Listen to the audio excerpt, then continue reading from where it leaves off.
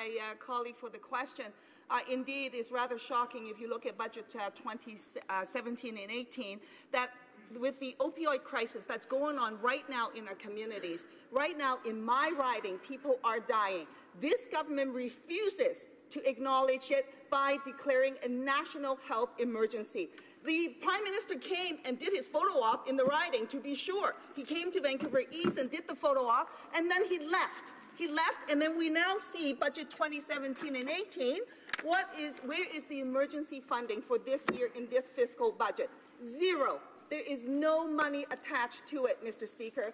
I find that absolutely shocking. And why aren't we calling shame on this government? I ask the Liberal members that when you have overdoses in your own riding, what are you doing? Are you calling for your government to put the money where it's needed?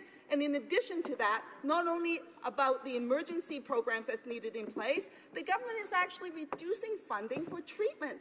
How is that possible? How is that real? How is that real change?